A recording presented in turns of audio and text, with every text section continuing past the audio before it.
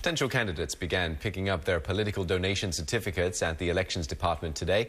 The document is one of the requirements for those who want to contest in the Punggol East by-election on January the 26th.